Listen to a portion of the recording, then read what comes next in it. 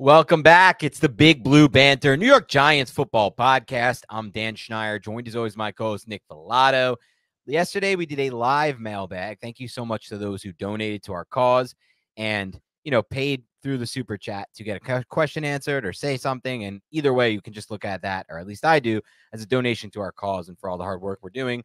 I appreciate you guys recognizing that, and we appreciate you guys doing that. So thank you. But today is going to be mailbag for those who didn't join the super chat or join the live show. It's going to be questions that were sent into us. We have limited time because we are also recording right after this a preview pod for the Bills Giants, but we're going to get as many as we can. So with that said, Nick, let's get right into it. Mikey Glover asks, for as long as Andrew Thomas can't go, why not give Evan Neal a shot at left tackle? That position is what garnered the position that garnered his high draft, according to Mikey Glover. Because he's not comprehending how to play right tackle, and switching up a offensive lineman's footwork can really screw with their game. And I know he showed versatility at Alabama, playing multiple positions, including on the inside early in his career as a member of the Crimson Tide. But doing that to him right now would not do him any justice. He needs to just master the right tackle position first. Yeah, and he's been practicing right tackle now for 2 years. So you would kind of get rid of all of that progress he's made. Yes, he may have had better film on the left side at Alabama than on the right side, but what's the real point of playing him at left tackle for now when Andrew Thomas is your left tackle of the future? You just paid him. You just extended him.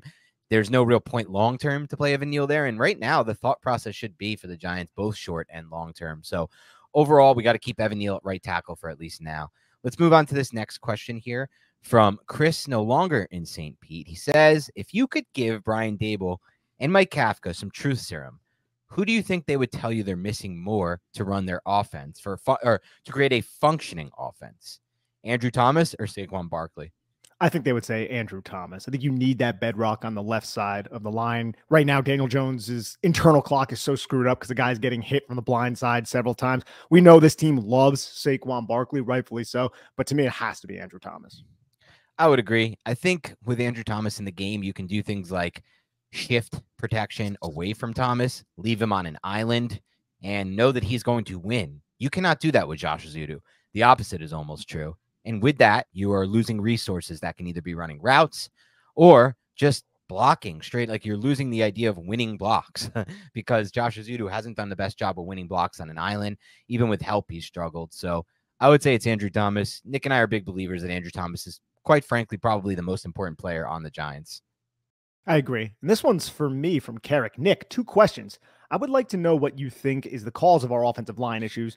Does it boil down to lack of talent, lack of execution, or is it coaching? I want to get your opinion on this, obviously, too, Dan. Also, do you see any changes in the coaching staff coming? I don't think the Giants are going to make in-season coaching staff changes unless maybe something crazy happens and there's some comments that rub Brian Daboll and John Mara the wrong way. I don't think they're going to fire Bobby Johnson mid-season. At least that's not where I'm at quite yet. Right now, I believe it's a lack of talent, the injuries to Andrew Thomas and John Michael Schmitz forcing a guard into the center position. And I also just think the risks that Joe Schoen took really came back to bite him in the ass. The risk was you don't have a true backup center. You're going to rely on Ben Bredesen. You're going to cross-train your interior offensive lineman to play multiple positions, and you're going to try to trust this guard at left tackle. Those were both risks, calculated risks, that have both come back and bit Joe Schoen and the New York Giants in the ass. It's the reality of the situation. You can point blame at Joe Schoen. He deserves that blame, but he couldn't predict that those injuries would happen, and they were trying to strike upside on versatile players, and right now it's just not working. Yeah, I would say the root cause of all the O-line issues, if that's the question, I'd like to know your cause of the O-line issues.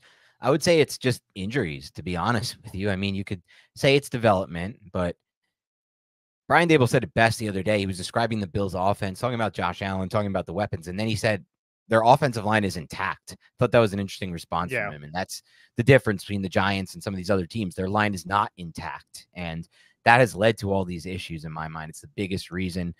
Now, as far as, even if they were all there like week 1 before the injuries when they weren't executing, I would say development should be considered. And I don't think it's a Bobby Johnson issue as much as so few of these offensive line coaches are doing, they don't have a lot of resources to work with. They don't have 2-a-days in practice anymore.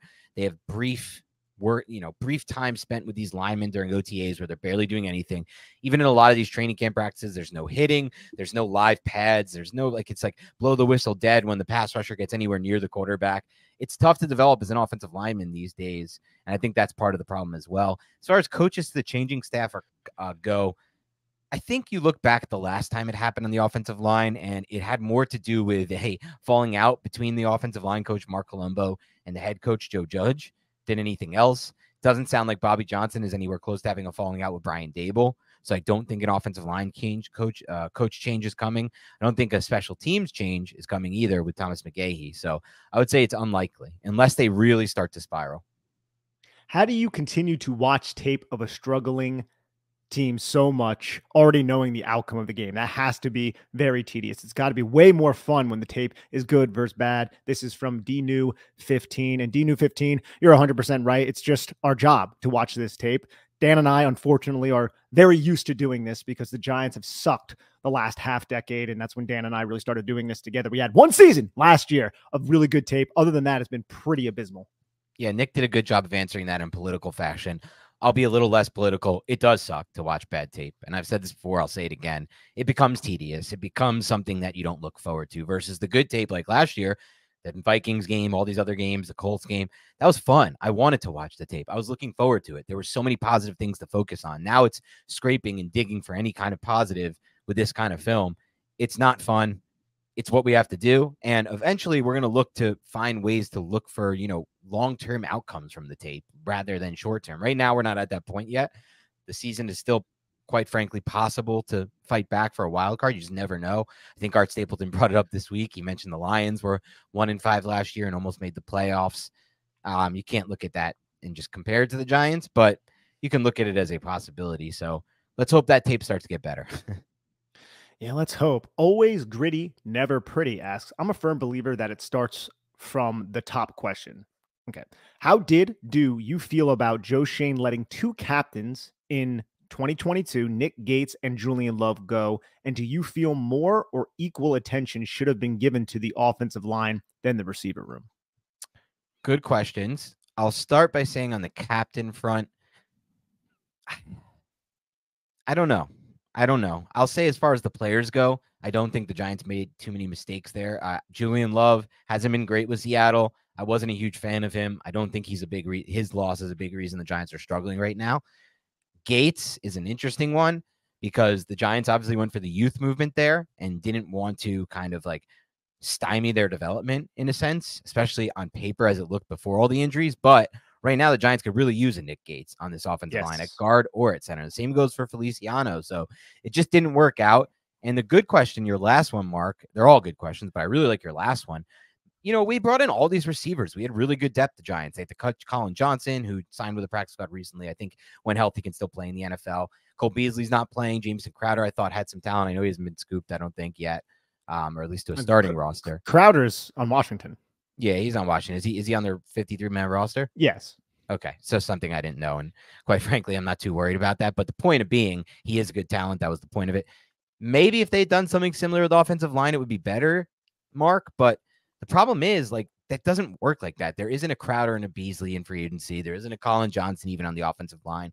Talked about this yesterday a lot, but the offensive line is a massive issue around the NFL right now. It's at an all-time low from a talent standpoint. There just aren't a bunch of swings you can make, in my opinion, on the offensive line. And I think that's the big issue here. And Nick Gates also got a 3-year, $16.5 million deal. Yeah, and Love got a big deal too. Liam asks, if we value process over results, why was so much conceded to Daniel Jones in the contract negotiations? If he was he said he was average at best last season. Games versus the top teams alone show where he truly was even last season. Had they finished 9-8 and missed the playoffs, do you think he gets that $40 million per year? I don't think he gets the $40 million. I think the playoff win really kind of drove it home. But you saw so much progress with a 25-year-old who has the desired work ethic of an NFL quarterback and the requisite athletic ability to allow the offense that Brian Daboll and Mike Kafka constructed last year to function. So they looked at that, and then what other option do you have? I think Daniel Jones just had a ton of leverage. Similar, only not to the extent of Joe Flacco after the Ravens won the Super Bowl. A lot of people are like, Joe Flacco's out of town. he goes on a run, he wins a Super Bowl, and the Baltimore Ravens gave him this massive contract that probably a lot of them would say was a little bit too much, and maybe he didn't deserve outside of that Super Bowl run. So I just think he struck while the iron was hot. The fifth-year option, declining that before, ended up being another huge reason as to why he's making $40 million a year right now. And I believe that's more than likely just the case. It's just the stars aligned for Daniel Jones, and he capitalized. Everything lined up for the Giants. They weren't injured on the offensive side of the football, and they were successful against the AFC South, and they were able to win a playoff game. So it was just the timing of it really worked out for Daniel Jones.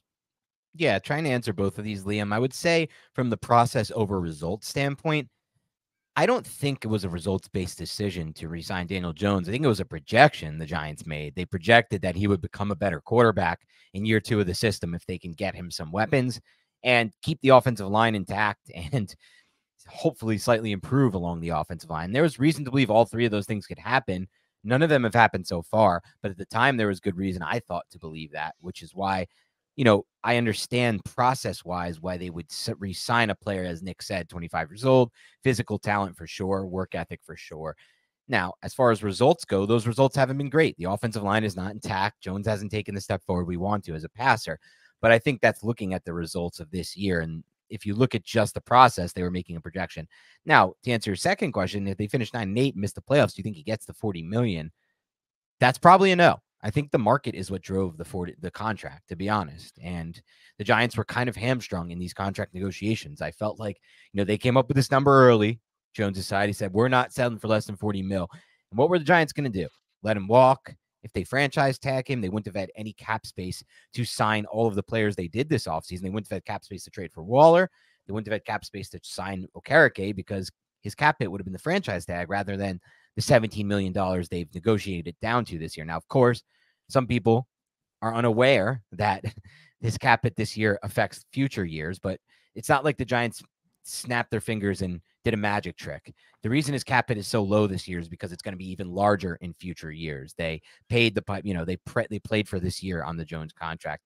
But I think it would have been less. I think the market would have been different for Jones if he not had that playoff win. And especially if let's say the playoff win was like 13-10 Giants and Jones struggled the whole game, but the defense carried them through, he wouldn't have got that contract either, I don't think. Danny Dimes 813 asks, do you think we are overjudging Jones on how he's playing with Thomas out? I feel all offseason the one X factor who couldn't get hurt was AT. DJ looked good all camp. Firstly, camp is camp. This is different. You're going up against live defenses who are throwing a bunch of different curveballs at you. And secondly, I don't necessarily know who we is. I guess that's the collective New York Giants. We've been critical of Jones in the past for the limitations that he has within his game. On this podcast, we have brought up the fact that he doesn't challenge every part of the football field. That was evident on last year's tape when Andrew Thomas was healthy. The Giants were dead last year in explosive plays. So I think that's another fair question as well. They were just able to mount a good enough offense with the assets that they did have. Now they improve the assets and the offensive line isn't there. And I get it. He's not in the best position, Dan, but the Giants, again, were dead last in explosive plays last year. It's not like they were lobbing the ball all over the yard. It was nickel and diming defenses getting into field goal range and then relying on excellent efficiency, which we know is very fluky season in and season out. And also a play action passing attack that was efficient. Yeah, you nailed all of that. I would say it's a good lesson for us to not overrate training camp. I think a lot of people who haven't been to training camp, and maybe for those of you who have, you can attest to this, don't really understand it fully. They just see camp and camp highlights. And this guy's 12 of 14 with 2 touchdowns, or this guy's 13 of 14 with 4 touchdowns. But those who have been there at camp, and I've been there as an onlooker and just in, ongoing, and then I covered camp in 2018 with 24/7 Sports. You can see how different it looks than, say, the tape when you're watching the Seattle Seahawks on Monday Night Football and doing all the things they did from a blitzing standpoint, or the tape when you're watching Miami or Dallas against the Giants. It's a lot different. It is nothing like the same thing. It's not even the same sport in reality. In camp, Wink Martindale's not scheming to stop. He did it maybe the first offseason. They threw a bunch of things at him. But even then, it's not the same. It's not live. It's not real. It's fake in my mind, the way it's perceived. It's real in the sense that you got to do it. You got to get the nomenclature down. You got to get the timing down. You got to rep it out before the regular season. But it's fake in the sense that people overinflate the importance of it both ways. Because last year, 2 years ago, like I said, Daniel Jones had such a bad camp and then had a career year. So just keep that in mind. When will we see Justin Pugh in the lineup? This is from AJ Sereno. Will we Also see him known this as the week? Great Googa Mooga. The great Guga Muga. I didn't even want to try to pronounce that, so I just went with the real name. But the great Guga Muga is so much better than AJ Sereno. No offense to your name there, AJ, but I wouldn't be shocked to see him this week. I don't know if the Giants want to put him out there, but let's look at what the Giants did last week. They elevated two of their practice squad players were offensive linemen. Justin Pugh can offer a ton more than Jalen Mayfield and Jalen Thomas. But is he ready yet? He's got tore his ACL last year around this time. Do the Giants feel like he is in shape to play? That remains to be seen. But I wouldn't be shocked to see him this week against Buffalo. Yeah, I think you're right. I think they might be forced to play him earlier than they want to, but I have a weird feeling he's going to be more competent than people think. Like, not that people think, people expecting competence, but just then, like, it makes sense for someone who was claimed, brought into the team, and then immediately has to play. Like, that's how unplayable some of these linemen are that are playing for the Giants right now. I think that's a really good call. And the great Gugamuga also asks, why is the defense giving up so many points? Is Wink's play calling the reason? I think it's a lot of factors. The great Gugamuga, Dan, it's the fact that the offense is so inefficient. The defense is out there playing a lot. And I know the Giants offense recently has controlled the clock, quote unquote, and won the turn, or well, they won the turnover battle against Miami, but they won the battle of the clock. But dude, in the beginning of the game, they're going 3-and-out, 3-and-out, 3-and-out, 3-and-out. And the Giants are just completely overmatched on that side. And I think the new on the offensive side of the football, that puts much more of a burden on the defensive side of the football. And the new faces, I think, also hurt. I'm not holding Wink Martindale accountable for the current state of the New York Giants and the tire fire that they are. I don't believe that's fair to Wink Martindale. And the one play with the Tyreek Hill against Trey Hawkins, yeah, that was probably very risky call. I'm imagining they believed that the Miami Dolphins were going to run slants and in-breaking routes. It's something that Mike McDaniel runs often. They didn't. They took advantage of Trey Hawkins at third. You can blame that on Martindale, but he's far from the primary issue with this team right now. Yeah, I think I would ask you to just consider how many points are a fault of the offense. Jones threw a 100-yard pick six against the Seahawks. He also fumbled inside his own 10. That was easy touchdown. That 14 points to me belongs none to the defense. I guess you can blame him for giving up the touchdown, but all the special teams errors, man. Like special teams touchdown they've allowed, another pick six, a pick right before half that led to points. Jones, I think, has 6 interceptions this year and a few fumbles lost, 1 or 2 fumbles lost. And so that's 8 turnovers right there, 7, 8 turnovers, some of them which went for touchdowns, some of them which just led to easy fields and touchdowns. A lot of 3-and-outs, the worst functioning offense in the NFL right now. So what happens? Well, the defense is in a tough spot, in my opinion. So, yeah, Wink's play calling hasn't been great at times. Nick broke down probably his worst play call of the year. But I think the biggest blame belongs to the offense by far. Absolutely. Clay asks, appreciate you both for grinding all this film for us, football laymen. We'd be lost without it. Thank you so much for the kind words. So, from all of the Evan Neal tape that you've watched this year and from last, from what you can see, can a move to guard even work? Like, do we think he can be a league average guard? I think we haven't seen that yet. We saw good guard tape at Alabama that suggests he can operate in that arena. I'll say this, though. I've seen people on Twitter focus on, hey, he has bad leverage problems and people get in his chest. I think that can still be exploited in the guard arena, but he doesn't have to worry about the speed. Framing the blocks and losing to his outside has been his biggest issue. And committing his hips too early when he has to protect that edge has been his biggest issue. And I think the mental side of that has really hindered who he can be. So moving him inside, theoretically, the power that he gets on those double teams and how he operates as a run blocker, I think he'd be solid in that area. And I just think you remove one of the biggest vulnerabilities that he currently has, and that's just protecting his edge. Having a center and a tackle on each side of him will help him from a mental standpoint and also help mask the fact that he has slow feet too. So I can see him being a league average guard, but we'll have to wait and see. And hopefully we don't even get there. Hopefully he continues to take steps in the right direction. We saw little glimmers of it last week, but it wasn't nearly enough. And then you turn on that last drive, Dan, and whew, that was rough. Yeah. I would say the main reason to think that it could happen is that he's done it already at Alabama 1. 2, he loses badly now to speed rushes. That would be negated to some extent on the interior, on the offensive line, playing next to a right tackle, playing next to a center. So those would be the reasons to think it could work. Casey Hust asks, I know you haven't done much draft prep yet, but given what you know right now, how high of a pick would the Giants need to have to make you seriously consider drafting quarterback, even with Jones's contract as it currently is? I would draft a quarterback. I mean, wherever they are, if one of those top guys fall to them, that's where I would draft them. And I have not done nearly enough draft research on this quarterback class. I've heard the Washington kid's name get thrown in there. I've heard Bo Nix. I don't know like where he is. I remember him at Auburn, and now he's killing it at Oregon. Obviously, Caleb Williams and Drake May. If the Giants are selecting one or two, both of those guys intrigue me, but I haven't sat there and grinded through the all 22 yet. So it's me kind of just giving a broadcast view of what I perceive those players to be. But yeah, I think if you have a shot at one of those, generational quarterbacks, you have to take it even with Jones's contract. And then you just figure it out. You could suck for a year. You could eat it. Jones could be the senior guy, and then you transition this young kid in. But if you have a chance at a quarterback, man, you take the kick at the can. I know Dan has that opinion. Yeah, I mean, look, Casey, I'm not going to get into specifics on the prospects yet because I haven't obviously watched enough of the tape at all.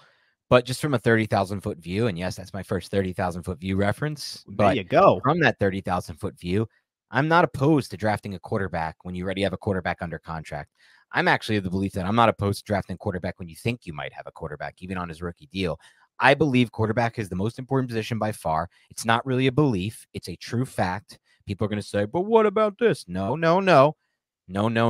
Tom Brady, Patrick Mahomes. Look at all the Super Bowls basically won in the last 15 years. It's like the same two people with the exception of a few other guys. You go back even further, just add Ben Roethlisberger, Eli Manning, and you're almost done. You got a few more to add in between those times. There's very few. And then if you even don't look at just the Super Bowl wins, you look at the contenders, the people who are in NFC and AFC championship games year after year after year. It's Mahomes, it's Burrow, it's Josh Allen. It's the guys that take this game to the next level at that position. So if I think I have a chance to get one of those guys, I don't care what I have on my roster, unless I have one of those guys already. That's the only time I'm not considering it.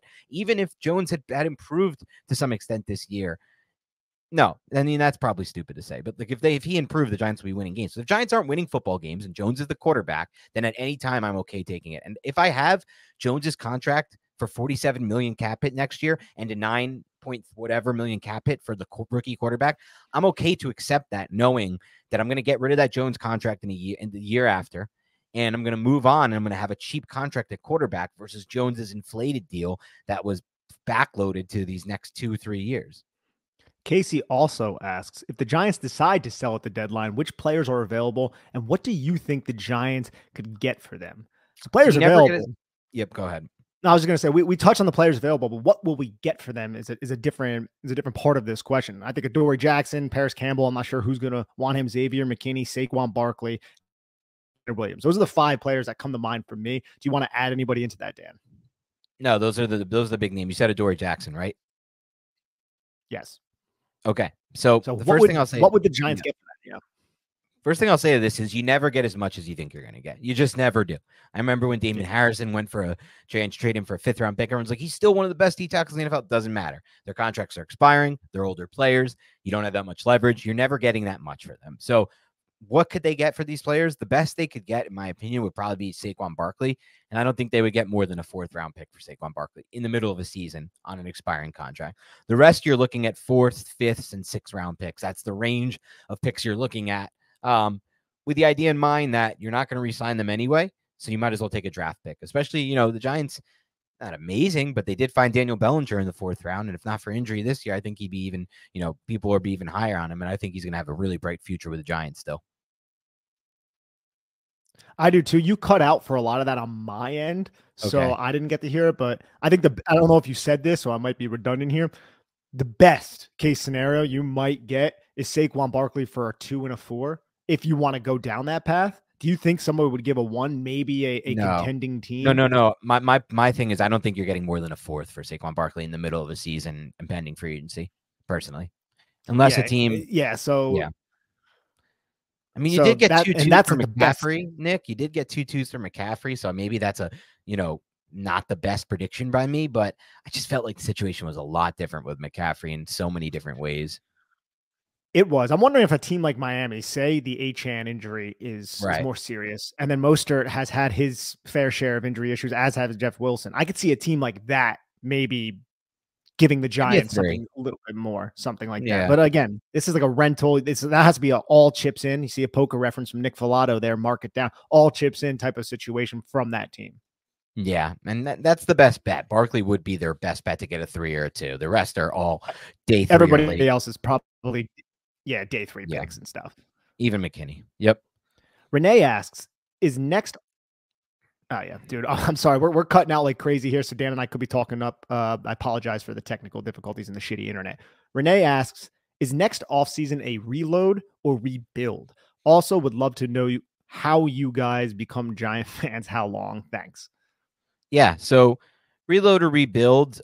Reload. It's always reload for me. I don't really believe in rebuild. I think there's always pieces on a roster that should be kept. There at least there should be. Even Dave Gettleman left the Giants with pieces that should be kept. Dexter Lawrence, Andrew Thomas, among others, but mainly those two. So I would say that. And then how did I become a Giants fan? Well, my dad was a diehard Giants fan. His dad was a diehard Giants fan. My mom was a diehard Giants fan. Her dad was a diehard Giants fan. My mom's dad had season tickets, so I was going to games from a really early age. My dad is a fanatic, super diehard fan like us. So, there was yelling and crying in the house at an early age about the New York Giants and their outcome of games. So through my father, I became a diehard fan. How about you, Nick? Through my dad, I became a diehard fan, and I agree with the rebuild assessment that you laid out as well. I was indoctrinated into the New York Giant cult at a very young age. I told this story on the podcast before. My dad was big into like baseball cards and things of that nature, and he took me to the mall one time, and a nice store manager of a baseball card store gave me a Dallas Cowboys bear just because I was a cute like 4 or 5-year-old kid. He's like, oh, here's a teddy bear. And I recognized the star on this bear. And I looked at it and I looked at the owner and I said, ew, Dallas. And I threw it back at him. And my dad was so proud of the fact that I did that, Dan. And he still talks about it. He's like, hey, Nick, remember that time you did that thing? And I know what he's talking about. He's that's all he has. You know what he's talking about, considering remember that how time? often he says, yeah, he's remember all the time you did that thing. He's very vague. And if he's listening to this, he's going to shred me. But well, and I only know just to shout out right now, just to be upfront about this. I only know that because Nick's the one who said that to me. So just in case you are listening, that's on Nick, not on me. He's the one who said my dad always does that. Hey, you remember that thing? Okay. Dave Leakey asks, what's the tipping point for it's time to move Evan Neal to guard? I'm going to get a lot of Evan Neal to guard situation or questions here. I think it has to be after the season. I don't know if you want to try to do that mid-season unless it becomes untenable. I wouldn't say Evan Neal is untenable at tackle right now. It's just very, very bad. But if it continues to be very, very bad through this season, I don't know if you move him to guard. But say it is very, very bad through this season, Dan, and then the Giants opt to fire Bobby Johnson and bring in another offensive line coach, I would want to give Evan Neal another shot at playing tackle. And again, I don't know how much of the blame should be ascribed to Bobby Johnson for Evan Neal's struggles, but wouldn't you want to give Evan Neal another shot at tackle if there is another coach in his ear? I mean, I would personally. Yeah, there's still such a shorter long-term ceiling if you move Evan Neal to guard. So I would say unless worst case scenario is you move him to guard, and unless you would need, I would say give him a full season more. Like don't do it until the next offseason at the earliest, personally. And we have another Evan Neal question from Bob.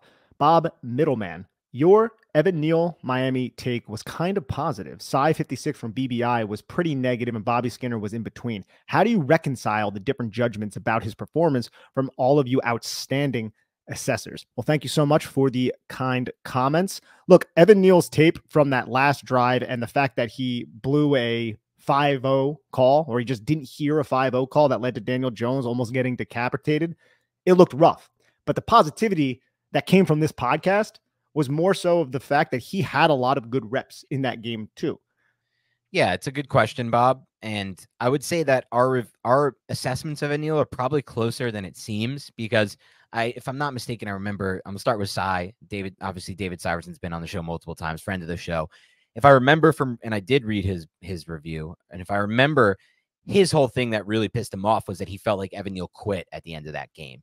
And I can totally see where he's coming from there. And I think mostly he was probably just gassed and he'd been pass protecting for too many snaps, which, excuse or no excuse, I don't know if it's fair to give that as an excuse, but if you're grading and gauging that as a real big problem, like why would, someone quit in a sense, looks like he quit in the game.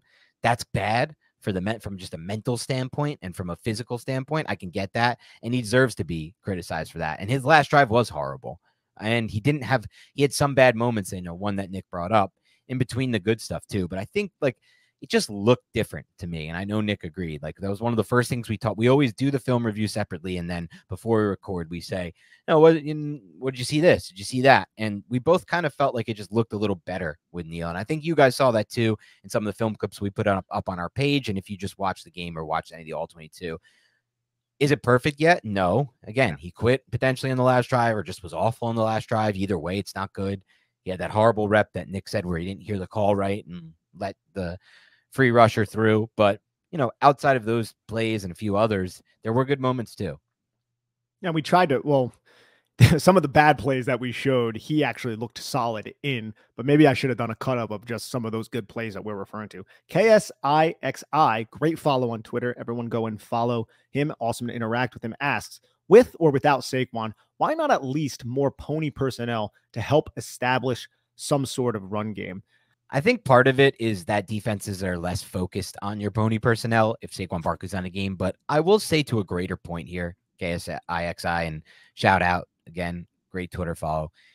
I do feel like to some degree, Nick, the Giants have altered things that they want to do based on their personnel and injuries. I'm not so sure that's great. Like I've talked a lot about how I think a big reason the season's spiraling on offense is that they're not under center that often anymore. And most of what they've been able to generate in the deep passing plane has been off play action from under center. And so if you're under center with the pony personnel in there, you're running Breida in motion, you have Eric Gray in the backfield, maybe it can work, but at least in the very least, it could potentially set up some shots in the passing game. So I think some of what they've done here in my mind on offense has been get away too fast from what could potentially work. But I think generally speaking, the pony personnel is not going to be as effective without Saquon in the game. Or Andrew Thomas to help block things up. He also asked, talked a lot about scheming up free releases for Jalen Hyatt. Why haven't we seen more 3x1 sets for tunnel screens with Wan'Dale and Jalen? Something you think can be successful with how insane we're giving up interior pressure, more trap runs. They kind of have attempted to scheme up the Wan'Dale part of that, not the Hyatt part with the tunnel screens and the bubbles. They just haven't been successful because it's usually one player screwing up, like the Isaiah Hodgins failed block. That could have went for like 15 yards if Isaiah Hodgins executes one block. But another aspect to how defenses are playing the New York Giants is when they anticipate that tunnel screen and they see it develop and they're driving aggressively down on it because they're all told the Giants don't attack anything deep. They can't attack anything deep right now. So you're going to drive down on anything. And that's one reason why we also saw a successful, almost successful play if Darren Waller hauls in that nice pass from Daniel Jones on the hitch and go in the red zone, because so many of these defenses are driving down. It was just a nice individual play by Xavier Howard. So I just think how the defenses are playing the Giants in the current state of the New York Giants, all those quick type of passes, they're not successful, even though they're trying to run them, and it looks like they're not running them. I would like to see more stuff to Jalen Hyatt, end arounds and things of that nature. That's something hopefully we could see this week against the Buffalo Bills. So to your point, I agree with you there. But in terms of Wan'Dale, they've been trying. It just hasn't been successful. And then it was successful a little bit, though, in the beginning of not the Miami game, but the game previous, the Seattle game. They had some off-tackle plays with Wan'Dale Robinson that went for first downs on that first drive. So we've seen a little bit of it, but not as much as we'd probably like. Yeah, I mean, big issue here. It's a good question, but a big issue here is when your entire opposing defensive backs and defense is just eyes on the quarterback, eyes on the line of scrimmage, drive down, because we don't give a crap about any, the deep half, the field side. It's hard to run screens. I will say this. I've been wondering why there weren't any middle screens, Nick. I feel like a middle screen could potentially work when you have these defensive lines playing so aggressively, slanting and running twists and stunts up front. I think a middle screen might have a shot. I've been wondering why we haven't run any middle screen, either to a tight end or to a running back. Screens need timing, too. They do need timing. And that's another issue, is the Giants sucked when they had all their offensive line healthy at screens. And now you have a bunch of backups in there. The timing's going to be a little jacked up. Yeah, and you don't really get a chance to practice it too much. You can practice it in practice, but again, it's not real game. All right. He also asks, if La'el Collins is signed, would you start him at guard or tackle, and on which side? Longitudinal question. When are you guys starting your draft prep shows? probably not till after the season, but Dan and I will be more well-versed with the prospects by that time. I don't think we're probably going to be doing much draft content in season, but Dan, you can correct me if I'm wrong there. In terms of Lyle Collins, I don't know if he would sign with the Giants if he's going to play guard. So you would need to play him at left tackle. And I think that's only if Andrew Thomas's hamstring injury is a lot worse than Giant fans want it to be. Yeah, I think Nick nailed that. And if they did sign him to play tackle until Thomas is back, then once Thomas is back, I'd probably kick him inside the guard. But, maybe he just stands up as competition for Evan Neal, and that could potentially bring out the best in Evan Neal, though I don't think motivation is what's holding back Evan Neal right now. Unless it's the last drive of last game. Yeah, I think he was honestly just shot energy-wise. Yeah, he might have been. Big Jones energy. If someone asks, if someone could get Dave Gettleman on your podcast, would you feature him and ask some questions regarding the roster? It would be an off-season bag, of course. And do you, Nick, have seen or heard anything about cornerback Aaron Robinson? He was on the PUP, but I thought that's only a 4-week thing. I'm honestly not certain what's going on with Aaron Robinson at the moment. That's a name that we have all just kind of overlooked and forgotten about. But with Dave Gettleman, that would be amazing. We would be completely fair to you, Dave. We wouldn't bash you. We would ask you some challenging questions, but I'm sure you had a process to some of the decisions that you made. We would love to have Mr. Gettleman on the podcast. Yeah, start with Aaron Robinson. I think one thing to consider here is when the injury happened, I remember reading about how it was much worse than people realized. It was a very bad injury that he suffered. So just keep that in mind, why that could be taking so long. Yeah, we'd love to have Dave on the podcast. Of course we would have him on if someone could get him on. I don't know if you're asking because you have a connection to Dave, Big Jones Energy, but if you do, reach out to me. I'd love to get Dave on the show. And yeah, we're not going to just have a gotcha show, but we also aren't going to just praise the guy and suck up to him. We've been harsh on him. I've been harsh on him, and I'll leave that aside and I'll do my best, obviously, and not just do my best. I will not, badger him or trap him or look to, to put him in a tough position, but I will also ask him some tough questions about decisions he made and, where they're at right now. Yeah, I think that would be so much fun. Kurt, love Kurt. How you doing, Kurt? He asks, would you trade Saquon for a third? And then he shouts out Justin Pennick. Would we trade Saquon for a third round pick? I think if the season continues to wane and Joe Schoen has no desire to sign him to a Jonathan Taylor type contract, which I would imagine that's what he's looking for at this point, then yes, you want to try to get as much value as you can for him. It's not a great look. He could ball out on another team, be like, why'd you trade him for a third? But if he's not in your long-term plans, get as much as you can for him. And if he hits the open market, signs whatever deal, you would get a compensatory third if he balls out and lives up to that contract. And that's another way you could look at it. But yeah, I would take the third. Yeah, if they lose this game to the Bills and then they lose the next week and they're at 1-6, I'll take a third for Saquon Barkley. I don't think he's probably in the Giants' long-term plans. I don't know if he should be in the Giants' long-term plans, given he's injured again. I know it's bad luck, but it's the position. It's not all just luck. It's the position he plays. He's entering an age range where this position tends to fall off from an effectiveness standpoint. For years, people use Derrick Henry as a good example. Well, Henry, one of the biggest physical freaks I've ever seen, has made it far, but even now he is kind of waning off in his effectiveness, and they're mixing in Tajay Spears a lot over there in Tennessee. So I would do the trade Saquon for a third if the Giants fall out of playoff contention. Yes. This one's for you from Timmy K.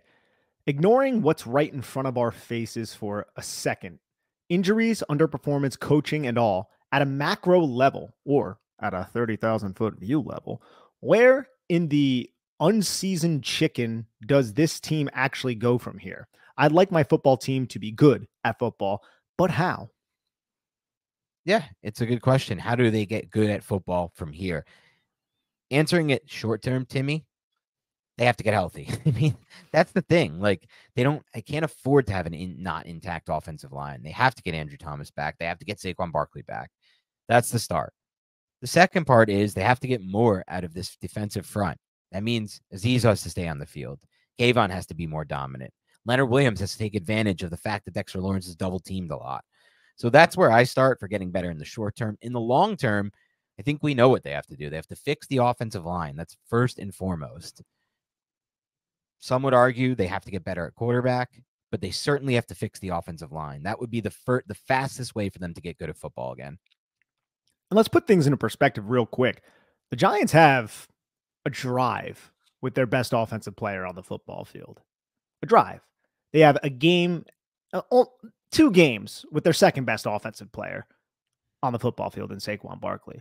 But Andrew Thomas got hurt after that. That was arguably, other than the second half of the Arizona game, their best drive of the season was that first drive that resulted in a blocked field goal for a touchdown against Dallas. So this team has been struggling. Everyone struggles with injuries, but we're starting to see how invaluable Andrew Thomas is to this offense. And I think just that's compounded by the JMS injury and putting a guard into set protections and all the other stuff that Dan and I have talked about for weeks.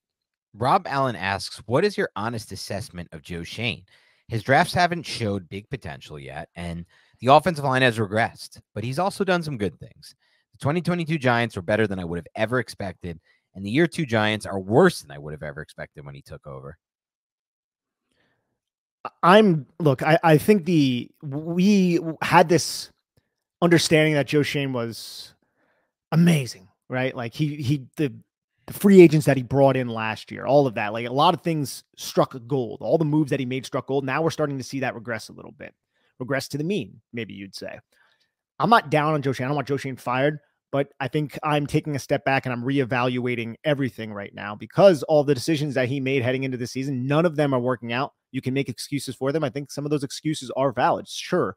But still, at the end of the day, they're not working out. We need to start seeing some development from that first class as well. So I've definitely kind of the honeymoon phase that extended probably longer than it usually does. That has worn off, and now we're starting to look at every move he made and been like, I'm not sure if this one's going to work out. We're starting to be much more critical, in my opinion, rightfully so.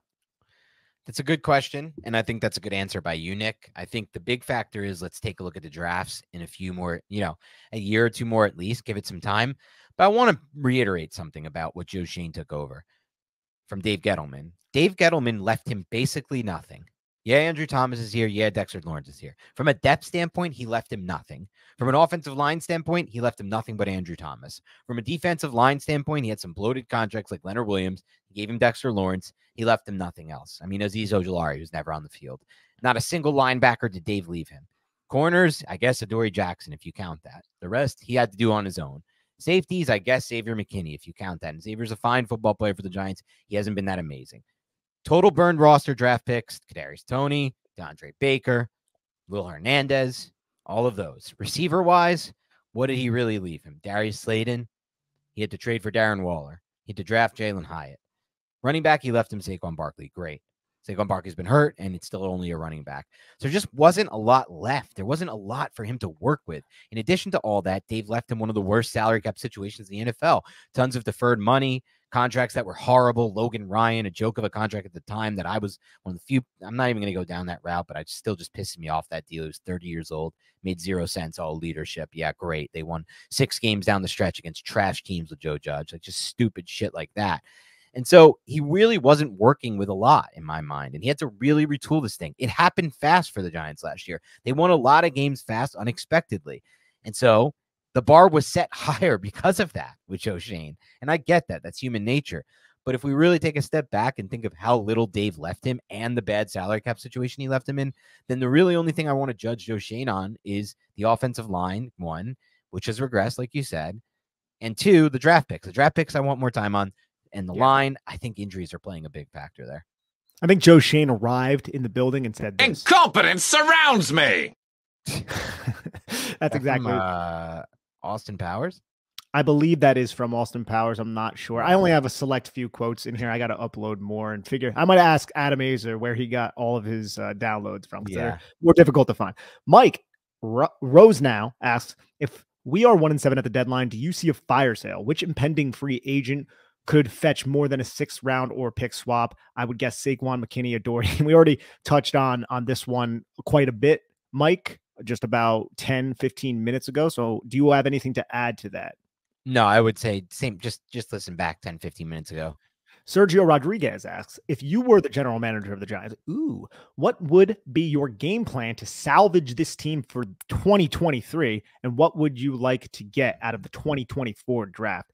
Look, if the Giants lose against the Bills, I don't know what you're going to salvage. We've talked a lot about injuries. It sounds like an excuse. I just think it's a sad reality.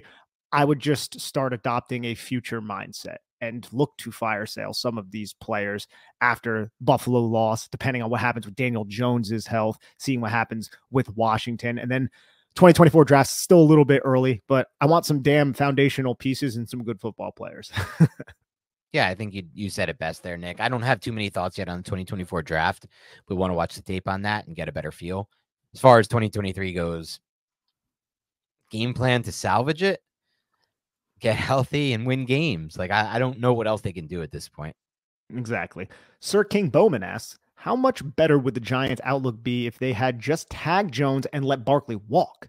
Did winning a playoff game make management commit the sin of thinking this team was closer to competing than it was, compromising for a rebuild? Same sin made by prior regimes. Look, this is a fair question, Sir King Bowman, and it's fair to consider, and it's unfair by people who would listen to this question and get angry at him for asking this question. And that's what seems to me to be like a lot of the problems in the world and on Giants Twitter. Like, people don't even allow the entertainment of questions. And, you know, it is fair to wonder, would this team be in a better outlook moving forward if Daniel Jones was on the franchise tag right now and Saquon Barkley wasn't on the roster? And in that scenario, they'd probably be trending toward, I don't think they would have won against the Cardinals without Barkley. So they probably would have been, they would have been 0-5. And I think they probably would have been, Jones is hurt. He might not be playing any for an extended period. We don't know about that. Andrew Thomas sounds like he's not playing for a while, given the setback. They could be staring down the barrel of a top 2 or 3 pick, even more likely if they didn't have Barkley. And then in that scenario, the Giants would have had just Daniel Jones on a franchise tag, and they would have had 0 cap space committed to him next year, not the $47 million with the 68 or whatever it is guaranteed, like the amount of dead cap pushed back to next year where he's stuck on the roster.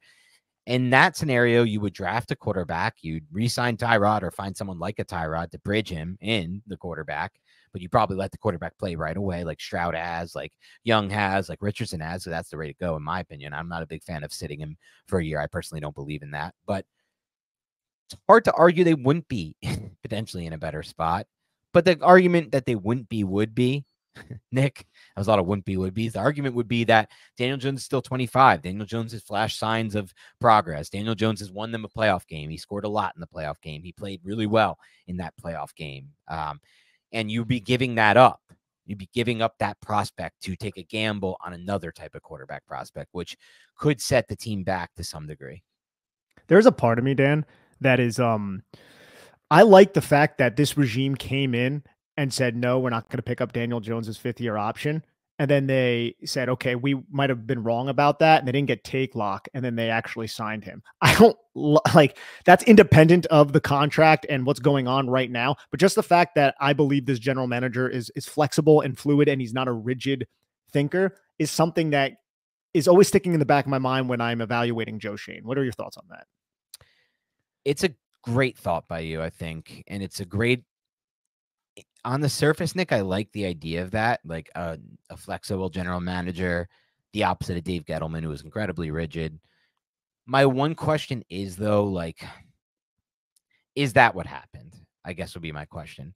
If that's how it played out, Nick, I like it. If they played out like we might be wrong on Daniel Jones, I like it. If it played out like, shit, this dude just took us to the playoffs, he won a playoff game, what message does it send if we just let him walk? The owner loves him, really wants to re-sign him. Let's just do it and make it a deal that we can get out of in time. It's not as good. I don't view it as highly. You know what I mean? If they genuinely believe, I do. Yeah. Here's the thing with Daniel Jones last year. Like, it's tough to really gauge how much progress he made. There were definitely signs of progress as far as his pocket management went and his pocket presence went, but there weren't really all the things that we talk about. There weren't really examples of hole shots. There weren't really examples of field side throws. There weren't really examples of him doing, processing and throwing with anticipation. There was a lot of schemed up production by the coaches, and there wasn't a lot of production. We just thought there was. Like, you'd always brought this up. They're dead last in explosive pass plays. They didn't really move the ball that well through the air. So, like, it just comes down to if they were convinced he was actually improving and they're like, yo, yeah, we might have got this wrong on Jones. Let's re-sign him. Or if they felt the pressure of the playoff win. I think that's an excellent point. Jeff Finero asks, why doesn't Bobby Johnson come under more scrutiny for how poorly the offensive line seems to have developed and prepared? There are a number of examples around the league of injured units that compete. Also, Nick, try LMNT in your water. Way better for you than Mio. Thanks for looking out for my health, Jeff. I actually really do appreciate that, and I'll look into it. And I think Bobby Johnson is under a ton of scrutiny right now. So that's kind of where I'm at with it, Jeff. I see a lot of people coming at him. A lot of people are coming at him. A lot of fans are coming at him. I don't know if we've been that critical of him, Nick, so maybe it's a question for us. But I'll just lean on what we've said before, and we'll say again. Nick and I are not offensive line coaches. We've never been offensive line coaches, and we don't know any offensive line coaches that have worked in the NFL. With that in mind, we don't have an idea of what they're responsible for, what their day-to-day is, what their week-to-week is, what their year-to-year is, and month-to-month is. We don't know what impact these guys are actually having on what we see on the football field. Having said that, there are good examples of the OGs like Dante Scarnecchia and Mike Munchak and Bill Gallahan, who seem to just get the most out of whoever the hell they're coaching up on the offensive line. So obviously it has to be worth something, even though Nick and I can't really tangibly qualify it, or we have nothing to work off of. We know it's worth something. So yeah, maybe he does deserve more criticism. It's just hard for us to specifically criticize someone when we don't really know the ins and outs of what they're doing. Especially when we have discussed the macro issues with the situation of having a non-traditional backup center and a guard play tackle. Like, it's not a great situation. And I'm not sticking up for Bobby Johnson either. We've been clear on this podcast. The development is something that we can criticize him for because none of these young offensive linemen have developed. Lucas Mansour asks, how good is Thomas McGahee really? This man has outlived 2 head coaches already. My father would say he must have naked pictures of Mara or something like that. That's what my dad would say.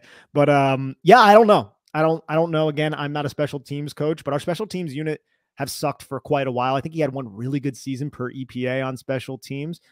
But yeah, no, I really do not understand what's going on with the special teams. Tom Quinn, it was a similar thing. He just was there forever, and the special teams sucked when he was there as well, if I'm not mistaken. So I just don't really have a good answer for this one. What about you? No one will ever be as bad as Tom Quinn was from an effectiveness standpoint on the Giants special teams. Even if T-Mac, you think he's in that range, trust me, he's not as bad as Quinn was. But as far as like how he's outlived multiple coaches, it's so odd. Like, you referenced that one season by DVOA.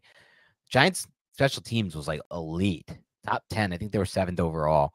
I was so hopeful after that year that we finally figured it out on special teams. And it's just been such regression since with McGahee's units. I don't know what makes him good.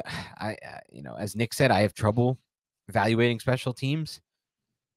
But as far as how he's outlived these coaches goes, I don't know, Nick. I think maybe he's just somebody who works hard and they blame other things for the special teams mishaps. And I completely understand why the fan base is upset with Thomas McGahee, because it's gotten to a point where I'm like, this is ridiculous. Like, you need to start blaming somebody. All right, we have a question from Tobias Kolmenga. If we sign La'el Collins, what would the ideal starting offensive line be, assuming everyone is healthy? So assuming everyone is healthy, the ideal offensive line, I think it would be Andrew Thomas, and then Ben Bredesen, John Michael Schmitz, La'el Collins, Evan Neal, with Evan Neal on notice and La'el Collins possibly earning that right tackle spot. But I don't think La'el Collins signs here if he has other offers to strictly just play guard. I think he would have to have a shot at tackle. Agreed. I don't think he's signing to play guard. So I think if they sign La'el Collins, they'd have him in until Andrew Thomas is back, which seems to be a long time. Then honestly, Nick, like, La'el Collins is what, 30 years old, I think I saw, with good tape. Like, I don't hate the idea of signing La'el Collins long-term. It's so hard to find offensive linemen if the workout looks good and if the film then starts to look good during his time replacing Andrew Thomas. Like, think about this idea. He comes in, they sign with the Giants for the 1-year deal. He replaces Andrew Thomas until Thomas is back. That could be as long as 4 or 5 more games. He looks good there. Then he says, I came here to play tackle. They move him to right tackle. They put Evan Neal inside at right guard, maybe. He plays well there. I don't mind the idea of re-signing him and giving up on Neal at that point, because at that point, yeah, you were hoping Neal could be a 15-year starter, but it doesn't look like he's going to be. And at least you have a chance to get a 3, 4, 5 more year starter out of La'el Collins. He can play till 34 or 35. He's a good technical offensive lineman. Then you could potentially get something more out of Neal. It's just something I'm open to. I'm not saying that's the way I would do it, but I do think what Nick says is really important here. He's not signing to be a guard. I don't think he is either. But Dan, I have a quick question, actually, just off the top of my head. Presuming health without La'el Collins, what is the ideal offensive line right now, in your opinion? Let's say Thomas left tackle, Justin Pugh left guard, center John Michael Schmitz, right tackle Evan Neal, Right guard Ben Bredesen. That's mine as well. You could talk about Justin Pugh being right guard or Ben Bredesen being like that's interchangeable right now, but I think Justin Pugh is certainly in that rotation, which says a lot about the state of this offensive line. Giants just picked this guy off the practice squad, but watching his tape from last year, I went through it, man. It's actually really not that bad. He's much more athletic than I expected him to be at 33 years old. Yeah, and he said it today. I thought it was funny. Justin Pugh, in an interview with Giants media, said something like, yeah, look at the average age of our offensive line. He's like, I think it's 23, between 23 and 25 years old. I think it was 25 years old he came to. He said 23 and 25. That's how young this Giants offensive line is. And he's like, yeah, I am the veteran. But he's like, these offensive line look at me and they didn't even think I was an offensive lineman because I'm not as big as them. And he isn't like a huge, bulky offensive line with a massive chest and, huge upper body. He's more of like you said, rely on technique, rely on foot speed and athleticism, which he still has, I think, at 33 years old. So I almost wonder if maybe I should flip that and say left guard Ben Bredesen, right guard Justin Pugh, just so he could help out Evan Neal more. It's a good point, man. They need a lot of help there. Just pick up a damn twist, okay? Like it's not. You got to be a little bit more aggressive when you're transitioning with these twists, right? You can't just allow them to just go right into the B gap. You got to jump them a little bit more. You got to deter that and lead to a transition. It's just both sides of the line aren't doing that right now, and that's another Bobby Johnson indictment, I guess. Sir King Bowman asks, should the Giants trade their 2024 third-round pick for an IDL and make sure first that he's an impending free agent? Yes, that's a great recipe for success there, Sir King Bowman, and I absolutely love the question and the not-so-subtle dig. Yeah, maybe just make sure. The only thing I would add, Sir King Bowman, is make sure you're out of playoff contention mathematically before you trade your future picks for players. Don't worry. The Giants are almost there right now. They're working their way there. Jeff Hillenmeyer asks, why is the status of Thomas basically day to day, but he has been out for weeks? Why can't we find out what's actually happening with him and others? Look, Dan, these coaches, they love playing games with the media and they're not like saying, oh, I'm going to fuck with the media. They're not like coming out and saying that, but they're just saying, yeah, he's day to day right now. And that's just how they're going to list him. I think the Giants actually know how severe this injury is. They didn't want to put him on IR. So I think that setback that presumably happened last week probably did happen. And it's just a game that I think coaches play to give themselves a slight edge over their upcoming opponents. I don't know how effective it is, though. Yeah, I think Nick nailed that. That's been something Brian Dable's done his entire coaching tenure. Pascali asks, I think it's just Pascal, bud. It can sometimes be Pascali, actually, when it's written. Yep, it can sometimes be Pascali, I think. Don't quote me on that, but Pascal, let us know. It probably is Pascal, but his first name is David. I believe it's David Pascal, so it might be Pascali. I thought this was a first name. Okay. No. Okay. And there are potentially first name Pascalis. Actually, there probably aren't. It's all Pascal. So I was wrong on that. Don't have, I shouldn't be questioning you. You capitulated very quickly there, buddy. Pascal asks, what's your favorite sports movie? It could be any sport. Oh, that is so tough. Dan, do you have one that just jumps to your mind? Yes. I have so many. Okay, let's hear yours. I have so many. You're right. But one has always been my favorite by far, and that is Remember the Titans. Remember the Titans to me is the perfect sports movie. I would even argue it's the perfect movie. It pulls at the heartstrings. There's football. There's life. There's issues with race. It's just awesome freaking movie. I love, and the star player gets paralyzed in a hospital. Just so many great pull on your heartstrings moments. So it's always going to be Remember the Titans for me. Remember the Titans is certainly up there for me. I like Friday Night Lights is a very good football movie. Happy Gilmore, I know it's more of a comedic movie, but you can never go wrong with that. Like, you have iconic characters in Happy Gilmore. Like Shooter McGavin, who almost wasn't cast for that. He denied that role, and then he went golfing. And you're going to love this as a golfer. He went golfing. Adam Sandler wanted that specific actor for the role. The actor denied it. Went golfing. He was like, I had a good day golfing. Maybe I'll do that golf movie. Called Adam Sandler up, got that part. That is his iconic role as an actor. I don't want to say made his career, but everyone looks at him. It's like, it's Shooter McGavin. He still does the Shooter thing, has a whole Twitter about it, man. Isn't that nuts? So Happy Gilmore is a silly movie that also qualifies for me. That's awesome. I never knew that story. All right, Tom Corbisario asked, what's your lowest point as a Giants fan summed up in a single play?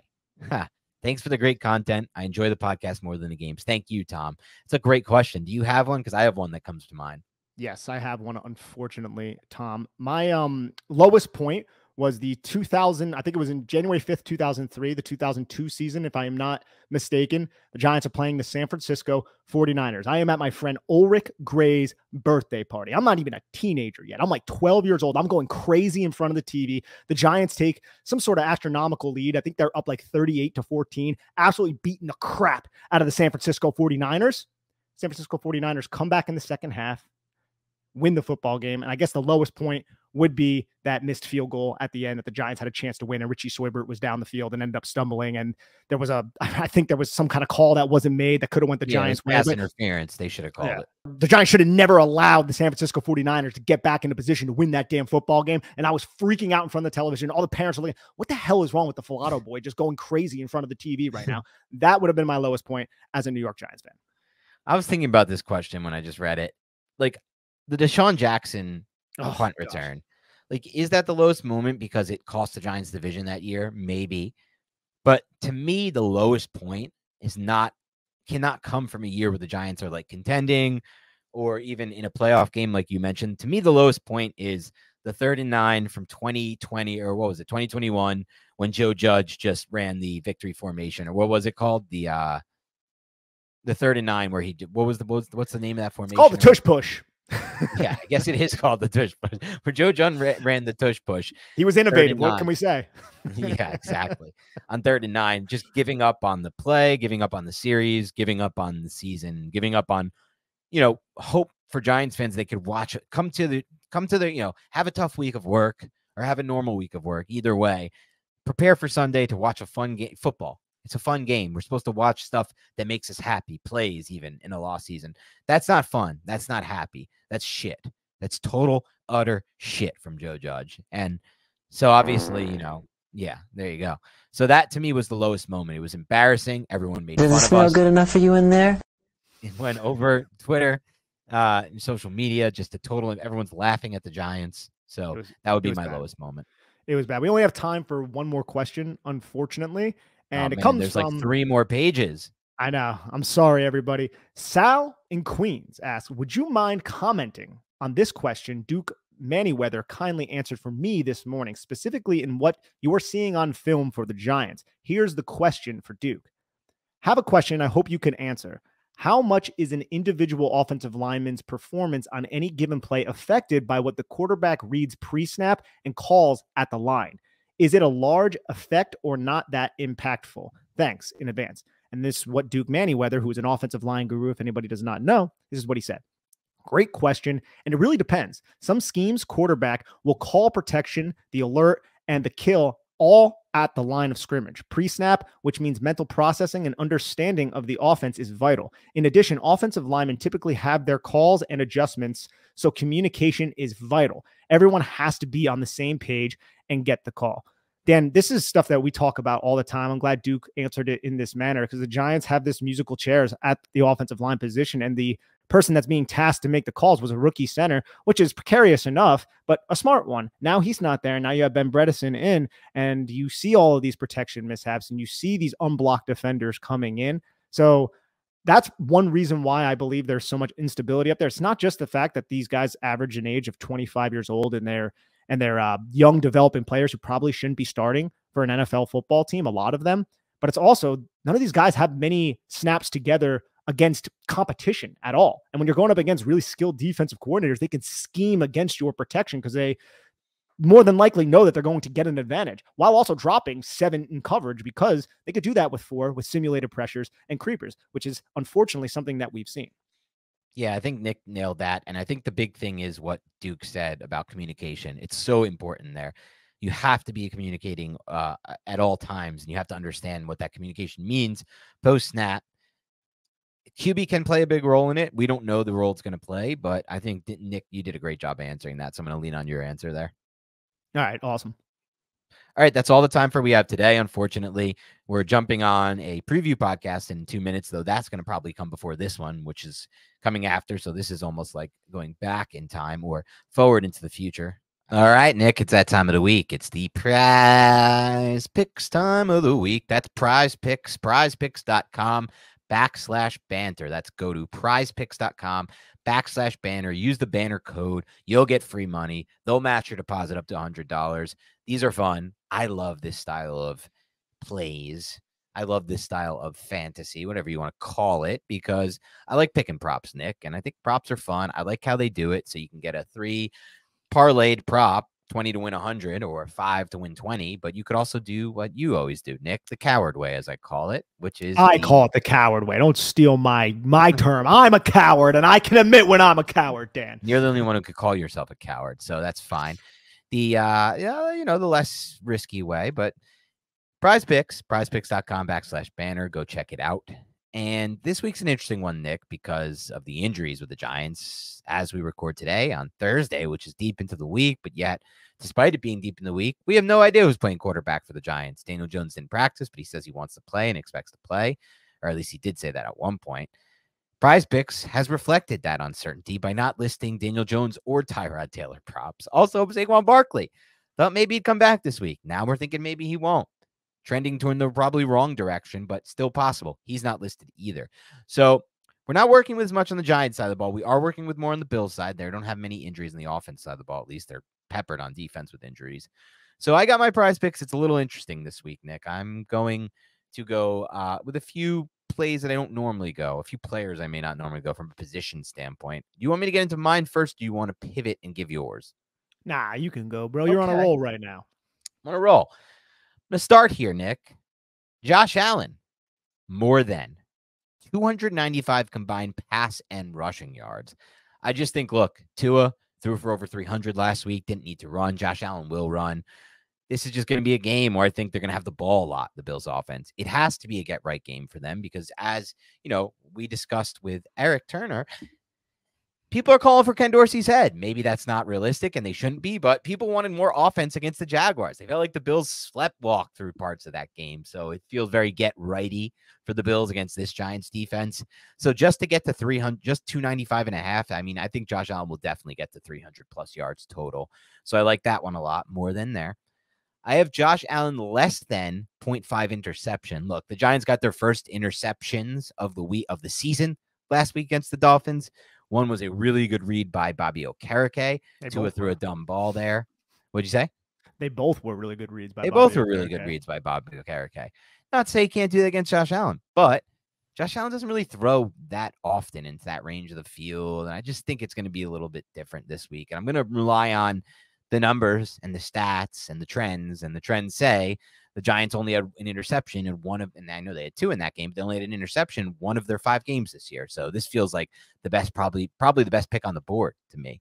And then finally, with very few to choose from on the Giants side, I'll go with Graham Gano less than 5 kicking points. It's not much to get to for Graham, but I'm also just not so certain the Giants are going to score points in this game or many points in this game. And in that sense, Nick, if they do fall behind early, the Giants, Nick, they could get to a point in this game, late quarter 2, early or late 3, and then all of quarter 4, where they're down by so much that they can't really settle for field goals and they have to go for it on 4th down instead of field goals. So that's why I feel like it's a smarter play, even though it seems on the surface like, oh, it's 5 points for Graham Gano. He could get to that. He should get to that.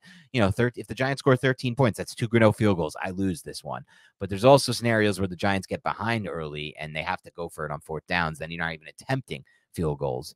And it's going to be even harder to get to those points unless the Giants are scoring a lot of garbage touchdowns. And right now, the Giants aren't even a team that can score in garbage time. When they get to garbage time, the offense still isn't delivering points. So less than for me on Graham Gano.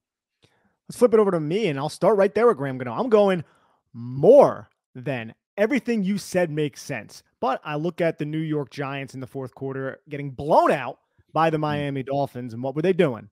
They were kicking some field goals there. And all you need is a 50-plus yard field goal from Graham Gano, and then you cover it. So I'm going to trust that fact that the New York Giants, look, their offense is anemic. I'm predicting them to get 6 points. That would be 2 field goals, but I can also see them scoring a touchdown and then going for 2, which in this case I would lose.